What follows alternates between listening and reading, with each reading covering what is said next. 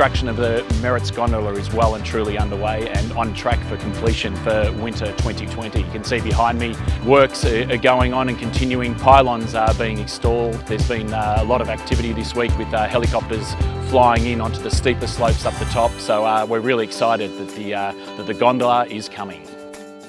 In addition to the gondola, we're starting this week the installation of snowmaking on Dream Run. Dream Run's been widened at the bottom, the bridge is being widened, and it's fully automated snowmaking system the whole way down, which will provide snow on what, when it has snow on it, is one of my favourite runs in Thredbo. In addition to the gondola works and the snowmaking on Dream Run, we've also started construction of new car parks down at Friday Flat. This will be a great addition to the resort and is just the start of many more car parks being built over the next few years.